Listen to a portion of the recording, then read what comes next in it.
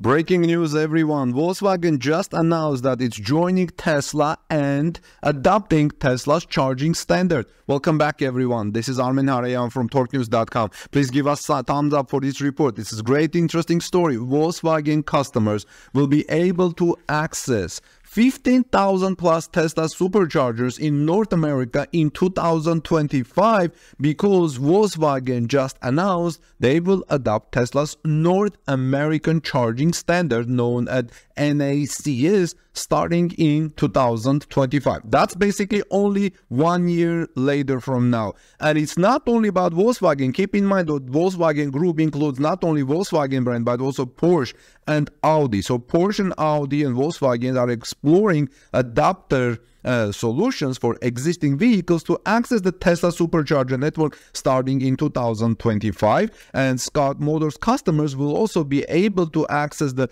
Tesla network once its vehicles go on sale, an agreement intended to expand customer charging access to more than 15,000 superchargers. Rebecca Tinucci, Senior Director of Charging at Tesla, said, "Earlier this year, the North American charging standard was just an idea. Today, with the Volkswagen Group's commitment, almost every major automotive manufacturer is on board, rallying behind a shared vision of improving charging experiences for all electric vehicles." Friends, this is exciting news. She also said, "This is only the beginning of our industry-wide efforts to accelerate the world's transition to sustainable energy."